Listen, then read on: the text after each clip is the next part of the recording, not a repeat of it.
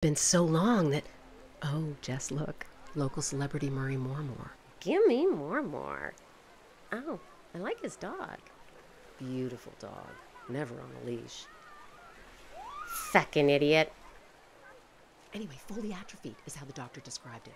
And now she has to penetrate herself with increasingly large dildos just to try to get, the tissue elasticity back.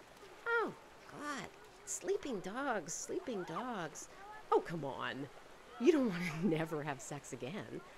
But sex with a dildo to be able to have sex with my husband? I mean, how many kinds of sex do I have to have? I barely want to have sex with myself. Come on. Didn't you like that app I sent you? The stories? No. It was so stressful. I just lie there with my hands down my pants thinking, why aren't I writing menopausal jerk-off fiction for a living? Probably because all your stories climax with, and then everyone went out and left her alone. The climax comes after. Oh, right. Alone. Oh. Exactly.